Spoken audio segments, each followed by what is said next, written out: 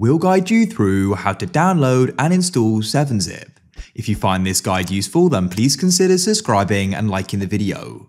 7-Zip can be used for compressing and uncompressing files, so let's go and get started with this. What we need to do is go and open up a web browser. So I'm going to go and open up Chrome like so, but it doesn't matter. And then what you can do is go and type in 7-Zip like so, come to the official site, which is 7-zip.org.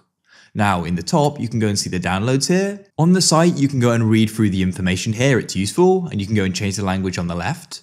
To go and download it, you can press the download button in the top left like so, and it's now downloaded. Now what you can do is come out of your web browser and go and open up File Explorer, go to the left and click on Downloads, and here is the installer. So we can then double click on it like so, and you'll get a security pop-up which you need to agree to. You can choose the destination folder and click Install, and like that, it's now installed. So now if I want to go and zip some files, I can go and select them by clicking, holding and dragging, then right click, I'll go down and click on Show More Options, and I can then go and see 7-Zip. I can then go and press Add to Archive like so. I want to go make this to a zip, and I'll then press OK, and like so, we've now made a zip file.